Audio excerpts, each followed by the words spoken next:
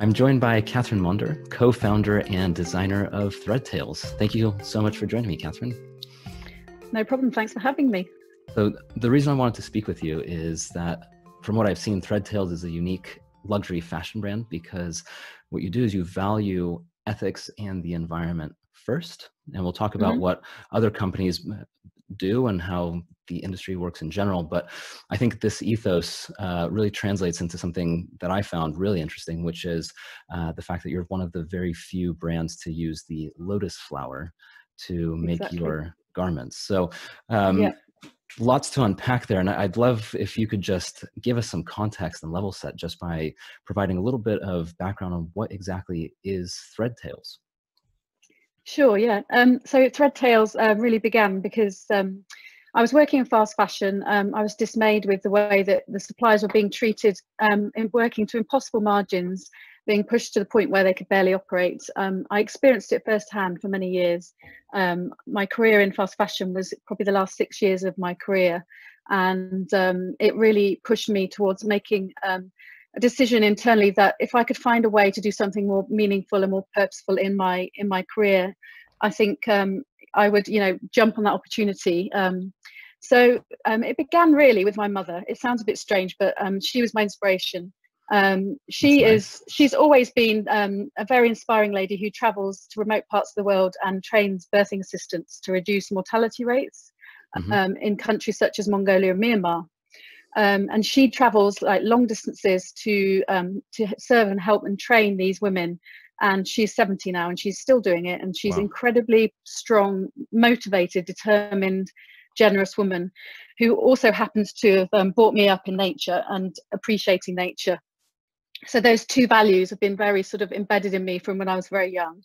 And really, the moment which came to me where I decided to start Threadtails was simply that she found this amazing fabric in remote communities in Myanmar where they weave a fabric out of lotus flower.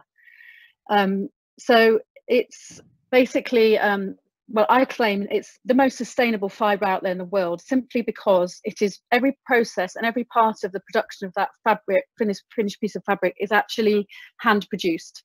And the fabric itself has an amazing spiritual story behind it, which really, really intrigued me. So they basically believe in its spiritual property. As you know, the lotus flower is a very spiritual flower. And of course, the Buddhist culture believed in its spiritual sort of, powers almost. So therefore, they actually regard it as a sacred piece, which they would donate to the high-ranking monks in the Buddhist culture. So this is the actual fabric, the actual cloth, the finished fabric. So obviously the fabric is made from the stems, hand extracted, hand spun, hand woven, and everything about the process of this material is produced by hand. So, and then the end result is this beautiful fabric that is in its natural form, is actually very soft to touch. It's kind of like a cross between a linen and a raw silk, if you can imagine that. And me being a bit of a fabric geek, having been very frustrated working in fast fashion for many years, looking at polyesters and horrible fabrics, I just fell in love with the fabric and the story and the values behind the fabric and everything about the actual meaning and the purpose of the fabric itself. Made me and drove me to decide to set up Threadtails. So that was a simple sort of light bulb moment that came through this fabric that my mum brought back on one of her trips. Yeah, that's a really cool way to get started. It's such an amazing story in terms of, I'm sure just working with it, it has so much history, not just for you, but for the culture as well, which is which is really powerful, I think. And just to go back to, you mentioned sustainable or most sustainable fabric. So I'd love to go down that rabbit hole a bit more. In order to provide a bit of context in terms of why Threadtails is so special, could you let us know a little bit about what exactly is fast fashion? You mentioned polyester. I think there's much more to it than just the tools or the fabrics used. Absolutely. Well, essentially, it's a business model that was created by essentially following trends off the catwalk and getting them onto the shop floor as quickly and as cheaply as possible, without any consideration for the people or the planet. So that would probably be, you know, a simple summary of it. Many collections are produced a year in order to keep up with trends. The price is key. Obviously, the lower price, you know, the more competitive you're going to be. So constantly being, you know, pushed on price in terms of the supplier base. And fabric doesn't come into it really. It's just about getting that look across. So like I mentioned, the polyester, that's probably a big, you know, percentage of the collections that you see on the high street, which is obviously, you know, in terms of its sustainability is probably, you know, apart from cotton, one of the worst fibers you could possibly, you know, make clothes out of, for many reasons. Interesting. And so what exactly about it is, in terms of fast fashion in general, what's the negative impact on the environment? Well, apart from creating so many tons of fabric and garments that then just get worn a few times and discarded, the landfill issue is one issue. Obviously, using a lot of man-made fibers means that none of these fabrics actually break down or, you know, biodegrade. So, you know, they'll be in our, you know, in our planet for years to come and won't be breaking down. Polyester itself sheds microplastics into the wash, so that's also, you know, a big issue in terms of, you know, the fabrics that get used. And it's just, you know, this whole mindset that, you know, the society now have through the introduction of, you know, this quick fix, is that they expect it now and they want it, and if it's not there, then, you know, they'll be frustrated because they're so used to being able to, you know, to find things quickly and be able to, you know, look hot without, you know, any consideration for the people or the planet. Basically. I see what you mean. So lots of I read somewhere as well that the fast fashion, perhaps this was what you were saying, is because of those very intense deadlines. I mean, sometimes there's a new fashion comes out every week. I've read somewhere, I think, on average. So in terms of how much work needs to be done in order to meet those expectations, not only is the kind of environment we live in ends up being polluted, it's also really bad for the people working in it. Absolutely, yeah. I mean, at the end of the day, you know, to achieve those prices, you know, for some of the, you know, obviously very cheap, you know, high street brands that we know, you would be looking at a £5 t-shirt. You know, there's no way that that can be produced by paying a fair wage, as we know. And the Rana Plaza disaster in Bangladesh was one of the examples of how, you know, the workers, you know, are being, you know, unfairly treated in terms of, you know, the safety of where, you know, their environment they work in, you know, the hours they're working, the way, you know, the money they've been paid, you know, to produce those goods. And none of this is taken into consideration. And I've experienced it firsthand from traveling to factories around the world. So I know firsthand, you know, what it's really like. So it pushed me more and more to want to do something, you know, which, you know, took into consideration the ethics and the environment of my business. Yeah, and so I think that's such a great dovetail into how is Thread Tales different from that kind of sad gray picture? What's the colorful, bright one that Thread Tales is? Yeah, I mean, you know, obviously we're doing our bit, you know, and it's a small bit, but it's, you know, it's everything helps towards, you know, creating a more positive planet, of course, you know. So we obviously use natural fibers, which is very important to us in terms of, you know, the fact that they can biodegrade. So therefore, the Lotus was the beginning of the journey, but the fabrics and fibers we've introduced since are sustainably sourced, and we use many different fibers. I mean, cashmere is obviously one of them, and it can be the most contentious of the natural fibers. Really?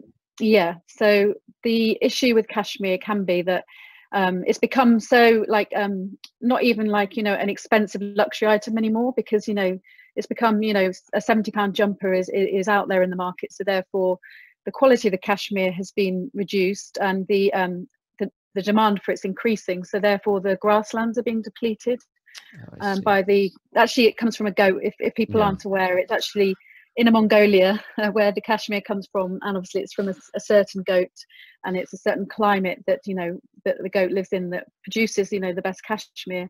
Cashmere and pashmina goats, right? Yeah, well, there's pashmina goats, there's all different breeds of there's even a cashmere goat. So yeah, I just found out about that, and I was really excited by it. I don't know why. It's just so funny to me that it was a goat. I always thought it was a sheep. No, it's until you actually really study these things, you don't realize. But cashmere itself, obviously, you know, is a luxury noble fibre which should be treated that way. And it was always a luxury fibre, but unfortunately the high street again have got their hands on it because it's such a popular fibre now to get that sort of mid-price luxury, that it's become no longer a valuable commodity. So we tend to use, we only use certified cashmere suppliers, and essentially what that means is that number one is that the herders are treated fairly and paid a fair wage. Number two, the flocks, the herds of goats are treated kindly, because obviously they're being herded around the grasslands, and it's how they're treated, how they're in terms of the medical attention they get if they need it, in terms of how they're combed for their fur, which is it's not shorn like a sheep, it's actually combed. It's the soft long hair that's used for the cashmere itself. So obviously it's how they comb them. It's also how they manage the grassland. So it's about rotating the herds, and once one grassland area has been depleted to a certain extent, it needs to be rested, and then they need to be moved to another pasture. Whereas some companies would just let them roam, and they would never manage that side of it. So I guess knowing that the companies you use do have all those practices in place basically means you're getting cashmere that's fairly sourced. So that's one thing. There's lots of stories behind all the fibers we use, so we can talk for hours about it. But I think it's worth going through some of the other ones, because you said cashmere is the most contentious, and I think based on some of the other ones that you use, it's probably the least, I would say, perhaps interesting or maybe eclectic. Absolutely, because it's such a common fiber now. Right, exactly. And so what are some of those other ones that you're using? So we also use muslin-free merino wool, which merino wool is becoming incredibly popular now, particularly in the performance wear, because it's got such great antibacterial properties and regulation of temperature. But we didn't realise until we started sourcing it that actually, the sheep actually are mostly Australia for merino wool. The normal practice is to remove the strips of the hind of the sheep without any anaesthetic to prevent fly strike. So fly strike can be, a big problem in terms of, producing enough wool, because, it prevents, the sheep from producing the wool they need. So we prefer to source muslin-free merino wool, which basically doesn't use that cruel practice. Obviously, it's a bit more intensive in terms of the farming. It needs to be, they need to be washed more regularly and cared for more carefully. But in the end, and special diets can prevent fly strike as well. But it's more costly, so that's why it's not such a common merino wool to find in the market. So we have to search for it. It's not easy to find. So some of the other fabrics you use, which I find very interesting, are camel and yak. Again, it's not that popular at the moment, but it's really? For me it's much more interesting than cashmere. It has an incredible hand feel like you've never felt, particularly from the sources we buy. Again, it's from Inner Mongolia. These are both camels and yaks that you're talking about. And it's the soft underbelly that they comb. So again, there's no shearing involved. Of course, you wouldn't shear a camel anyway, but they have a very long, soft underbelly that naturally sheds at certain times of the year, which is then collected. So yes, it's quite it's quite a high-priced yarn for that reason. It's not being produced in big quantities at the moment, but for me, it's like our luxury premium part of our collection.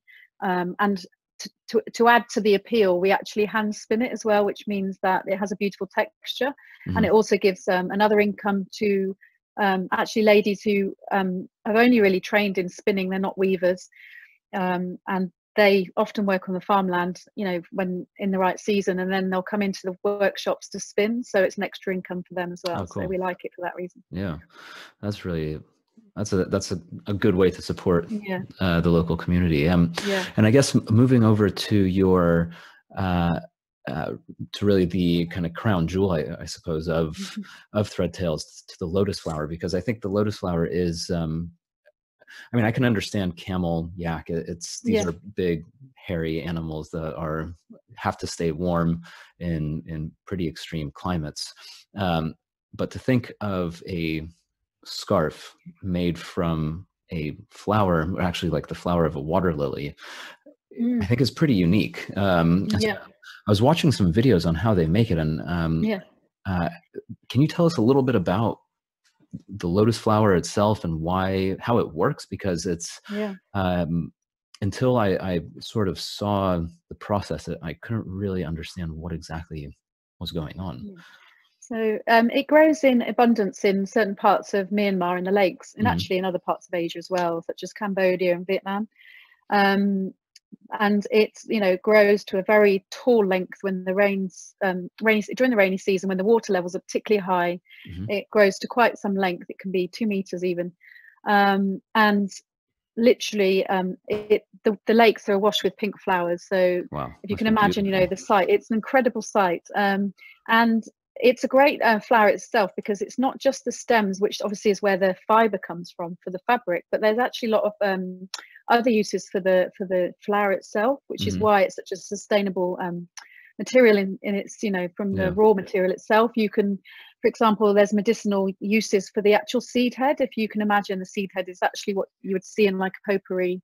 It's very oh yes, I'm actually going to share the screen here just so we can get I think this is the pink flowers you're talking about on we're just on the threadtailscompany.com website for the people who are not watching this on YouTube. So there's I'll just briefly describe it. There's basically a man on or there's a person, on a longboat standing on the very edge, like at the very front, like a surfboard. Never understood how they balance, but in any event, and this person is surrounded by blooming pink water lilies. I mean, it's incredible. It's incredible.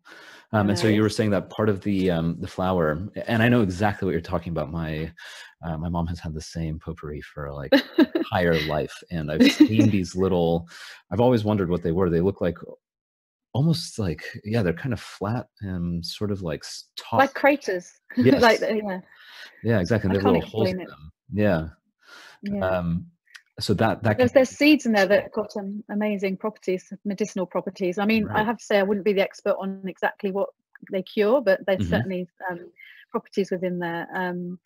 And the roots I also use to eat. In fact, I had and was served a beautiful curry in Kashmir when I was working with my embroiderers there, from the lotus roots, which was delicious. Wow. The leaves themselves are used to put rice in, instead of plates. And so in fact, people may say, oh, it's bad to pick the flowers, when actually, there's so many uses for these flowers, and it's not like they don't grow back very quickly. So, I think, for that reason, it's a very sustainable crop, and it doesn't use fertilizers, it grows naturally. So, it's basically picked by hand, and as you can see down, if you scroll down, there's a picture of the fiber coming out. And they do this by hand, so you can actually watch this in the workshops, and there's somebody's job just to do that. We'll link to this video. It's incredible. I mean, in terms of what we're looking at here on the screen, it's basically the stem of the flower is cut by like a knife or a razor, and then when you pull it apart, it looks like almost like spider web. Yeah, exactly. Lots of strands of spider web, and it's got amazing structure to it, actually, which is again a scientific thing, which sometimes goes a bit over my head because I'm not a scientist, but it is incredible. Is it a very strong material? Yeah, it is actually. I mean, it's got great properties, and it's I mean, whether you want to believe this or not, actually, one of the things is they actually believe you wear it and you get rid of all sorts of illnesses, headaches and lung issues, and they genuinely walk around with lotus wrapped around them whenever they feel sick. So there must be something to it. But no, it's I mean, I think it's reasonably shower proof as well, which is something you wouldn't expect from a fabric that looks like a linen. It doesn't really stain very easily. It's very breathable. So I think there's lots of good qualities to it as a fabric. And there's obviously been a lot of talk of hemp for many years, but actually hemp is actually quite a scratchy, coarse fabric when you feel it, and this is not, and it really does feel, and the more you wear it, the softer it gets. And there's 2 grades actually as well, which is something quite interesting, because when I first went to Myanmar, it was the first time I met the workshop owner, he was showing me what we would call the tourist grade. So they were putting it, you know, out for sale for people coming around the workshops. Yeah. And then at some point, you know, on my second or third trip, that was when they believed that I was serious about this business, you know. Gotcha. That they went up to the rafters of because they're like huts on stilts that they work from. The looms are all in these amazing wooden huts. Mm-hmm. They went up and picked this, what would they call the monks and the royal quality, which is much finer than the forest grade. Yeah, so we call it the monk and the royal, although unfortunately the royal is not something that can be trademarked, I believe, but it's a lovely name. I love, you know, it's really stuck with the brand, and it's a very much more superior quality. It's finer, it's more, you know, they work it by hand more, they spin it more, they soak it in rice for longer to soften it, which is another thing that they do to get it to that quality. So we were worthy of that quality at some point during our relationship. Yeah, well, it must feel good to know that they trust you enough to show you basically the stuff in the back. In terms of the process, in terms of what makes it the difference between the monk/royal fabric and the tourist grade, is that mostly about how they process it, or is it actually different types of flowers? Yeah, no, it's also to do with the length of the stem, I believe, and the time of the year that it's picked, the time exactly that it's picked. Yeah. Interesting. So, and how easy is it to work with? It's not actually that easy, because I mean, the issue we had with working with Myanmar is a bit of a long story, but it was really unfortunate that, you know, they're not used to working with, you know, the Western consumer and the quality and the eye for detail that we require for a luxury brand.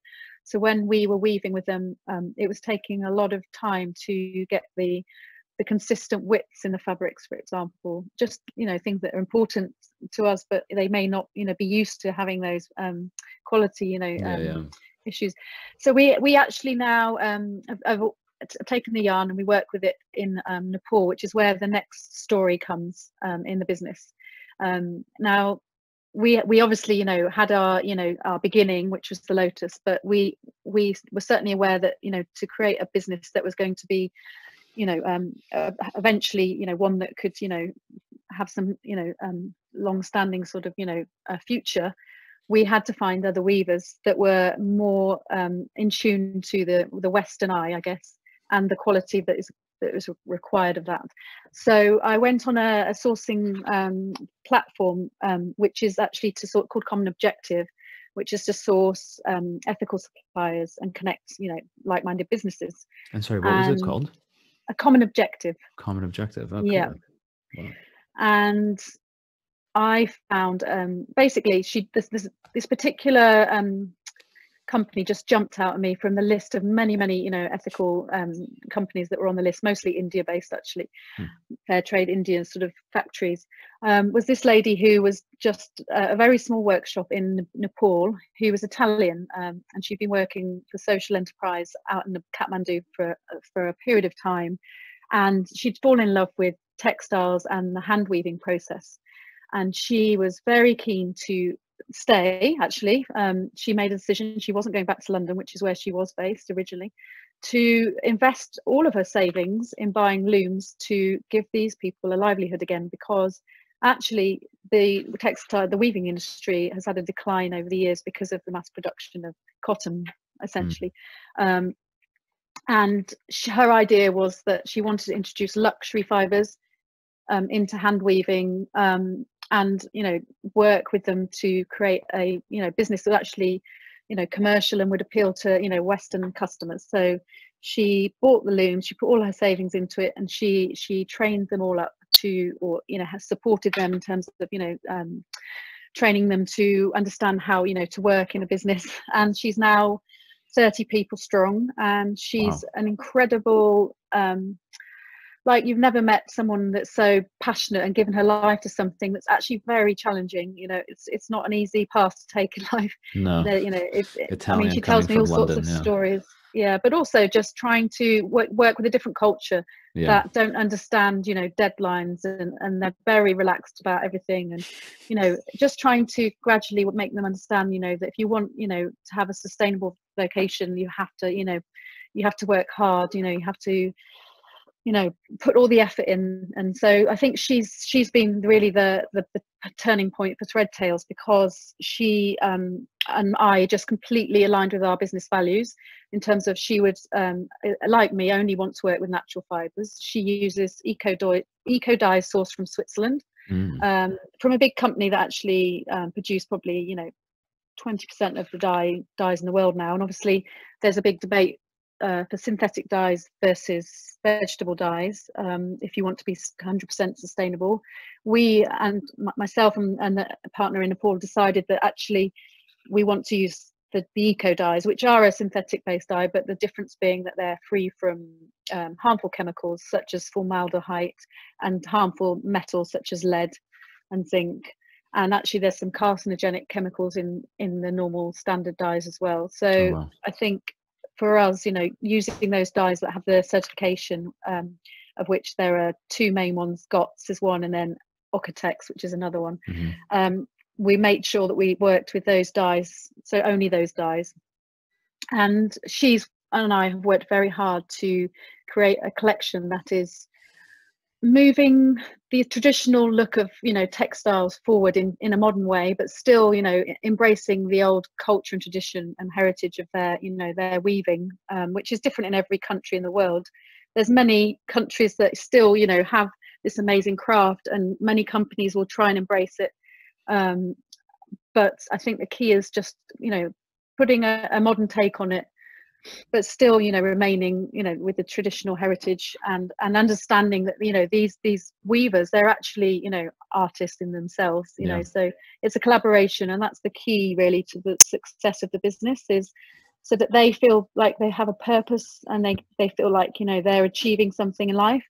And that's really where my passion has just, you know, fallen into place, because it's textiles, and, you know, and what it means to them as well, you know, is really what drives me every day. And the same for my partner in Nepal. We have moments where we literally could cry when we're working together, but we always pull through, and, you know, we just have a brilliant relationship. And for me, that's key to a successful business.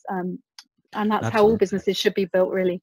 Yeah, you need to trust partners. You need to work with people who you know that they will do the right thing, even if they're not checking in with you. And that trust is absolutely critical. And so does this partner, is she the one who actually takes all of the yarns from these different sources and then actually puts together the pieces that you end up So she takes my designs, so everything is individually designed, and she helps source the yarn for me, and she's the one that is also, you know, driven to, you know, try new things as well. So she's always up for a challenge, which is great, you know. That's and exciting. That's the key, because, you know, we are trying to, you know, carve ourselves a niche in the market for being pioneers of, you know, innovative yarns, you know. And I mean, I've just recently been to a textile fair in Italy for that reason, to see what is happening in the market, to always be on, you know, on top of what the new innovative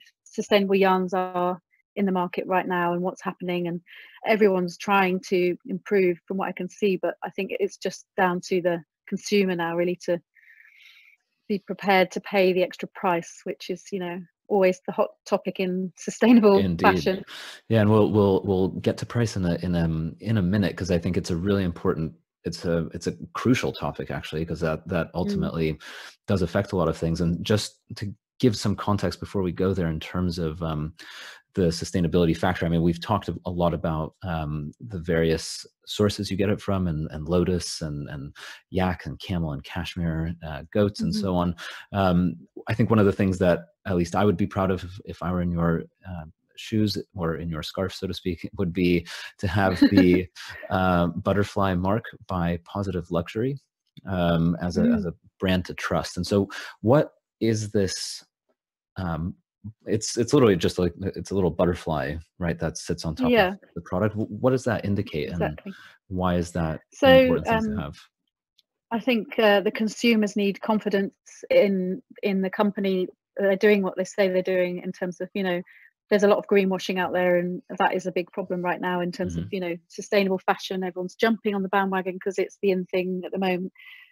But with positive luxury, you're given or allocated positive actions based on, rigorous assessments from their side. And you get this like interactive butterfly mark that you can click on and see our positive actions. So when you go to a product, I mean, we haven't embedded all the butterfly mark into our website yet, but when we do, you'll be able to click and see the positive actions of those particular pieces. Oh wow. Per piece. Well, it's more per collection or right. fabric, so it's more specific to that. But it's basically giving the customers some confidence in, your transparency, and for that reason it's great to have for our, a business like ours. Yeah, I think that's really important, because that ties into the question I was asking earlier about how can a consumer, make the right choice. And I guess aside from the brand telling their story, and you mentioned greenwashing, which I think is a challenge for many consumers who, I went to a sustainable wine tasting yesterday, and one of the things I ended up learning is that there are organic vineyards that are actually producing wine in a way that's more environmentally destructive than wineries that aren't actually organic labeled. But the producer cares a lot and just never got the label, and so it gets. As soon as I heard that, it just got extremely complicated in my mind. How do I actually pick the correct choice? And so, not that organic is greenwashing, but a mark like the butterfly mark, I think, is really important to give a signal to consumers so that they actually know where to go. Yeah, exactly. And so, out of curiosity, because this was something that I imagine some of the listeners may be thinking, is it's a bit of a devil's advocate question in terms of sourcing materials locally versus from kind of the other side of the world, so to speak. Is, do you ever get this question of, isn't it more sustainable to actually source, I mean, so you're based in near Oxford, in the UK, isn't it more sustainable to source perhaps sheep that are, or wool from sheep that are down the road, for example, than to go to Australia or Myanmar or Nepal? Yeah, I mean, there's always going to be that argument, of course, but our business was built on supporting communities, and those communities happen to be in, third world countries, and we wanted to help those communities. So for that reason, yes, we are having to ship our products, some miles. It is not, the ultimate, situation. But then again, I think the other argument is that, within a product, well, there's so many different components, and actually, even if you were to produce in the UK, not all of your products are necessarily going to be coming from the UK, because there's not just there's the yarn, obviously, before it gets spun. So if you look at companies up in Scotland who are producing wool products and have been for a family tradition of 20 or so years, they are actually, I think they're buying their yarn, or cashmere yarn, from China, but then they're finishing them in the UK. And so Scottish. Yeah, and it's the same with the Italian thing.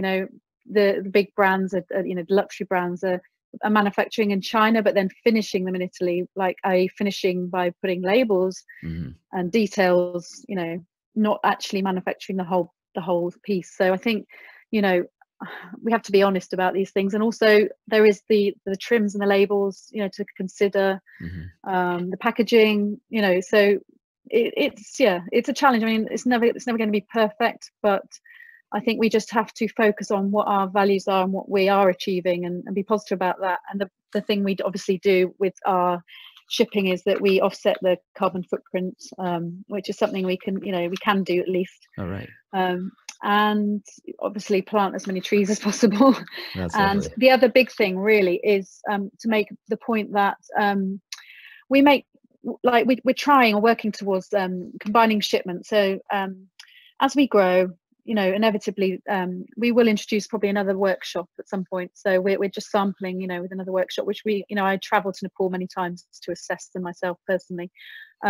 We might eventually want to combine shipments so that we don't ship, you know, two shipments. So there is being, you know, more careful with the amount of shipments that you do. There's reducing the packaging when you ship, which is also something we're working on. And then there's the other big point really, which I don't think we've covered, which is that we make to demand essentially by being products that's hand woven. Essentially, we're not overproducing. We make quite small quantities and small runs of things, and that's the beauty of hand weaving. It's not, you know, you don't have to work to high minimums like big factories. You can see what works and test it and be sure that you're not overproducing. And if we do, we actually turn it into something else. So I think it's another topic to cover, but it's the zero waste aspect of the business, which we're working hard to, you know, improve on every year. So yeah, I mean, that would be my argument for working overseas and rather than locally. But I think, you know, there will be a time when we probably will look at some local weavers, you know, in Scotland or Ireland, or there's so many amazing, you know, small enterprises around that we could, you know, certainly look at introducing as well. You mentioned zero waste, and I think that's plus making to order is another really important point. Yeah. When you make to order, you end up, there's a lot less waste. Yeah. The waste that you do have, first of all, you reduce it a lot. And what is it exactly that you're doing to prevent waste? So I think the first project we worked on was just simply taking the ends of the loom, the fabric which get cut off, the offcuts basically, and turning them into tassels. So just a simple thing, but it's, you know, just a little extra that we like to, you know, do to keep, you know, the waste to a minimum. And then next season we decided that we would, because there's obviously going to be some pieces that are rejected in production, you know, and it has to be, we like the beauty of imperfection, but if there's an actual flaw that's going to cause, you know, a customer to return it, then we have to reject it. So therefore, you know, we want to do something with those pieces that, you know, have been rejected. So we decided we would turn them into headbands. So we've basically also given a local seamstress who works from home in Kathmandu, you know, an extra income as well. So, you know, all of these things benefit, you know, all round. So yeah, we've done that for this season, and we've also now are working on a project turning our fabric into notebooks with the local Locta paper, which is made from local Locta plants, and it's again very sustainable paper, and it's all handmade in a local workshop that I've met and worked closely with. And then they have a connection with the workshop, you know, the weaving workshop, so they both know each other and they, you know, work very well together. So we're kind of connecting people, you know, which is also a nice thing, connecting communities around the world. And the next most exciting project for me is the collaboration with the London College of Fashion, which is going to be happening as of, in fact, our first meeting with the students and my allocated team, well, actually team that have applied for the project and have been selected by myself to work on a zero waste project. And with that, they've been given a bit of a free rein on any wastage that we have. They'll be given, you know, free rein to turn it into something creative, and it might be another garment, it might be an interior, it might be taking the fibre and putting it through a recycling process with a mill, or, you know, we don't know what their plans are, but I'm giving them free creative reign essentially, and it's going to be really exciting. So that sounds like so much fun to see what they come up with. Yeah, exactly. And I also love to support the students and work with the students, because, you know, you can see there's a big change happening in the universities, particularly, you know, I mean, actually not just in London. I've seen it, you know, in lots of the universities around the world, but it's becoming a big thing now for the students to work with waste materials or dead stock, or, you know, come up with, you know, innovative solutions to, you know, the crisis that is fashion, and fast fashion particularly right now. And going back to the topic that we promised we would talk about, and then pricing of your products, because I think this is an important part of the story, and it's something that I know that you mentioned on your website in terms of the importance of the craftsmanship and the uniqueness of the product and how that ties into the price. So can you give us a little bit of context in terms of the pricing and the pieces and yeah, kind of how you got to those numbers? Yeah. Well, obviously we're using luxury yarns essentially, which, you know, are not cheap. Number one. Number two is that we're hand weaving them. Essentially, that's going to take, you know, 1-2 days, even 3 days for a piece. Wow. And so you put that into the equation, then you pay the workers a living wage, everyone across the chain a living wage if possible, you know, from the herders. Which is not always done in fast fashion. Yeah. Based on what we were talking about at the beginning. Yeah. Yeah. And therefore, you know, for the prices that we're charging, that's necessary. You know, we have to charge these prices, but we did always position ourselves at the luxury end of the market for that reason, because, you know, we are going back to the traditional luxury business model, which was one, you know, which was about craft and artisanal, produced goods. Unfortunately, it's become very much, you know, well, hopefully it will be going back that way. There's a big, you know, movement back towards the craft, but it has for many years been about, you know, more trends and you know, mass production. So I guess for us, you know, yes, it's where we're positioned in the market. The prices reflect that. But if you want to be sustainable, then, you know, there are, you know, obviously other ways of shopping other than going to fast fashion. So I think that's the key point. You come to us for something that you buy that's a lifetime piece. It's to be treasured. It's, you know, it's our strapline is actually wear something that means something. So I think that's key. You know, if you buy it because it means something to you, you'll treasure it, and it will last a lifetime, because, you know, the quality is so important to us as a brand. So I think, you know, you're investing in a piece basically. But yeah, if you want to get your, you know, fix of fashion, I guess, you know, buy secondhand or upcycle, do it in other ways. That would be my personal advice. Yeah, and I think it makes sense. I mean, it's like you said, it's an investment. When a scarf is a couple £100, you'll really think about it. It's not just kind of a purchase that you make sort of willy-nilly and you just think, oh, I need a scarf, here's one. You'll really consider it, and because of that price level, you'll really think, you know, how do I take care of this? This is like you said, it's an important piece. It's a piece for a lifetime. And indeed, I think we were talking about this before we started. Since your launch in September 2017, it really is a lifetime product, because you've only had 3 or 4 returns, and 40% is of your business are repeat customers. So I mean, I think absolutely that's a really good testament to how it works. As far as next steps, as we start to kind of start wrapping up here, first of all, you mentioned that you're doing some paper products, which I think is really cool. I always carry a notebook, so do you? Yeah, something. Okay. That's what I'm writing in right now, so perhaps that's something that I can look into. I always feel yeah, if I can support. And it can be customized as well by hand initialed as well, which is always handy. Yeah, that's very nice indeed. So any other things that you're looking into as far as future products and I mean, we are, you know, working on some bespoke projects as we speak. I think very excitingly being approached by some companies who are looking for bespoke, you know, design work, you know, in terms of, you know, innovative yarns, sustainable yarns. So there's that side of the business which could be very exciting for us. And then there's the personalization and customization, which is obviously, you know, something that is very popular right now, but also to us it's quite unique because we can actually hand embroider customers requests. We have an amazing family in Kashmir at the moment which did our tiger scarf and our crane.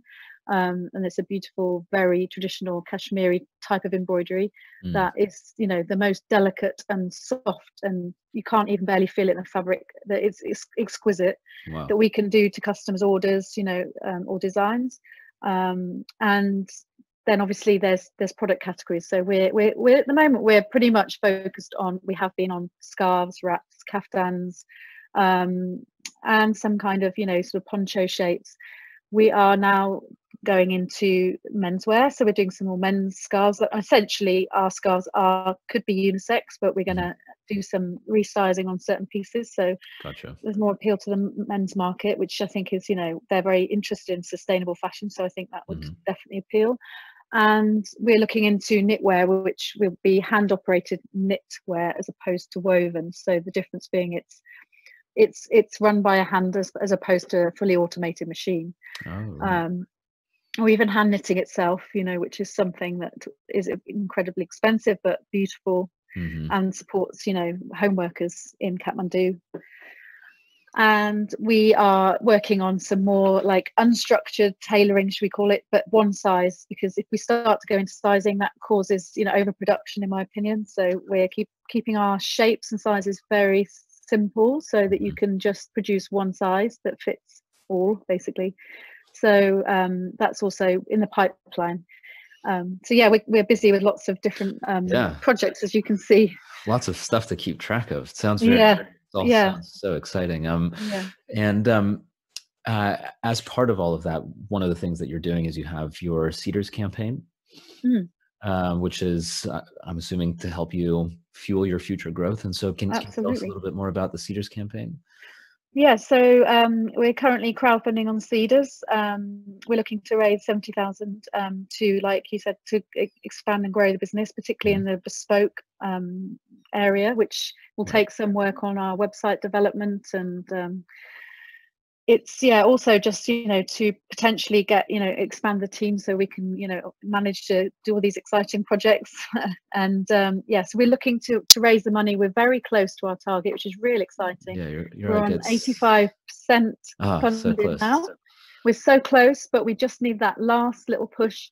And I'm sure anyone who has a small business, you understand that funding is key to growth, and we're very excited that we've got to this point, but we just need that last push to be able to carry on with our mission. And if anyone wants to join us on the journey, please do go to the Cedars platform and take a look at our campaign. And we'll have a link to it in the show notes for anyone who's listening. Cedars is spelled SEEDRS, so it's missing one of the 3 E's, just in case if you're not familiar with it. Very final 2 quick questions. First of all, in addition to being a champion of sustainable and luxury fashion, what do you do in your day-to-day life to be environmentally friendly that could potentially inspire some of our listeners? Yeah, I mean, I've always loved nature, probably because I was brought up.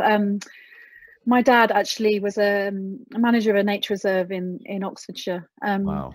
And we used to be forced, whether we liked it or not, to go and watch badgers coming out of their sets and sit still and not move until we saw them, or we'll go to watch the dawn chorus at 5 a.m. with my dad. So I'm very much in tune with nature. I think it was inevitable in the end that it was going to come back, into my life. But I think being in tune with nature makes you appreciate everything around you and the value of it so much more. And I think obviously we do as a family do our best, and I think no one's perfect, but I think for us it's just little steps, and giving ourselves small targets to try and improve every month or so. We try and do something to improve. So I mean, it's even small things like changing your milk from plastic bottles to glass bottles, milk delivered like the old-fashioned way, or we reduce our meat, but we're not 100% vegetarian or vegan. We're reducing the meats in our diets, and if we're buying meat, we're buying organic. I tend to try and use organic beauty products and skincare because I believe that the money and the value in them is money well spent. And I notice significant differences from using the natural products versus the chemical ones. Oh, great. And yeah, well, there's been so many things. We have in the office we have solar panels running our electricity, so we do that. There's a whole host of things really. But I mean, I guess when I'm shopping now, I'm very considered. I mean, let's be honest with you, when I worked in fast fashion, I had to keep up with the rest of the office in terms of this was always the mentality was if you didn't come in with the latest outfit, you were, you know, looked upon as someone who wasn't worthy of the job in the office, because you had to be, you know, look the part. So I think I had to completely readjust my mindset in terms of shopping, which is why, you know, I'm so driven with this business now. And so therefore, when I shop now, I really do consider how much I love it, how much, you know, I need it actually. And is it going to be something that's going to stand the test of time, and, you know, regardless of trends. So I will invest in pieces, you know, sometimes. I think we all need, you know, to treat ourselves. Yeah.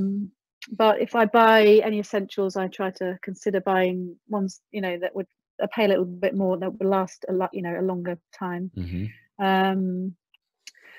There's the list could go on, but yeah, it's baby steps. I think we mustn't put too much pressure on ourselves, because that's also, you know, for me, I think, you know, there's so much negative, you know, news around, you know, global warming, and I think I'm very conscious, having 2 children, not to make them have this, what's it, eco anxiety that everyone's talking about.